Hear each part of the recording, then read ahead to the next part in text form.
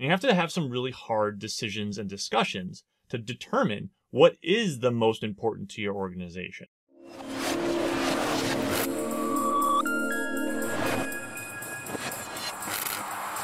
The fifth and last control within business environment, within the identify function, is resilience requirements to support delivery of critical services are established. So when you're looking at this, you have to ask yourself, does the continuity of operations plan address the issue of maintaining or reestablishing production in case of an undesirable interruption, right?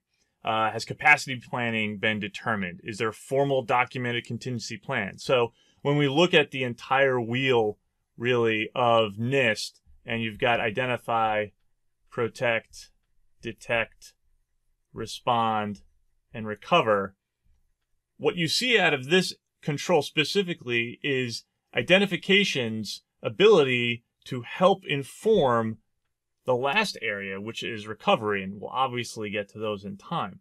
But having an identified capacity plan, having a continuity of operations, is what's going to be able to then determine and inform eventually your recovery capabilities should the worst happen. So does the organization have a contingency plan for resumption of company business, right? These are basic things that I think most organizations have spent a lot of time on in the last 10 years, and that is disaster recovery and business continuity. I think it's time to dust those back off, take a look at them, because you'll be surprised to find out that these two exercises and documents, if you have them, especially for larger organizations, will really help you inform the risk controls that we've been discussing with identification, and then help you determine what to be doing should the worst happen throughout the life cycle that you go through within NIST.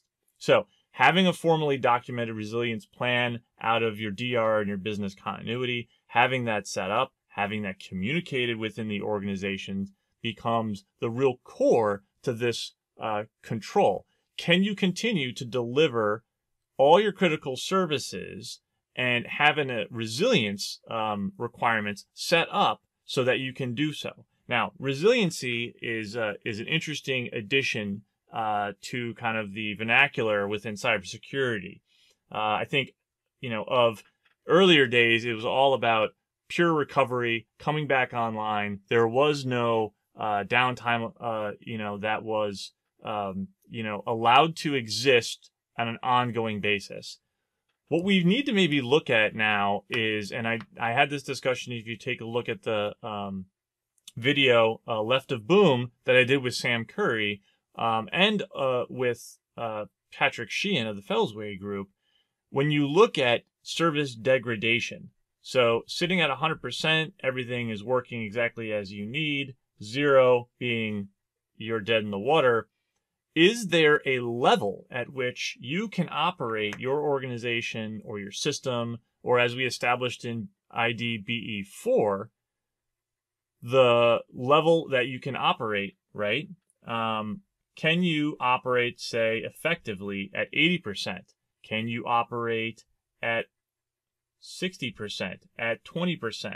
Whatever it is, can you operate in a degraded state and still be able to operate and effectively, produce what it is your company, your organization intends to create and produce your brand, make that available, services, whatever have you?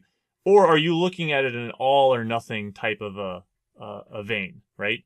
I think the view really needs to be, can you operate in a degraded state while you bring operations back up? What is that? What can you allow? What are your acceptable losses, really, within your organization that you can then use to bring things back on? Where this becomes important is when you start talking to people within a business line about, well, what's the most important thing to your business? And then you do that across the entire organization. Most people who have the jobs of doing this within disaster recovery and business continuity will tell you a funny little story about how everybody says that everything that they have underneath them is a tier 0, and it is the most important thing. And the second that you apply a dollar sign to what happens when everything is a tier 0, the tune quickly changes from, you know what, that's not as important as I thought it was, because we can't afford, honestly, for that to be a tier 0. And you have to have some really hard decisions and discussions to determine What is the most important to your organization? And that actually becomes a very keen theme as you go through the rest of the NIST controls. What are you going to protect the most? What are the aspects of the organization that you need to have detection on? What are the ones that you need to be able to respond to immediately? What are the ones that you need to be able to recover almost immediately or close to immediately to continue your operations as you've set them up? If everything is a priority, then nothing is a priority. So looking here, what are the resilience requirements needed to support those critical services? Are they established? And again, believe that we need to add in that NIST creates and communicated within the organization for this to be a truly effective control.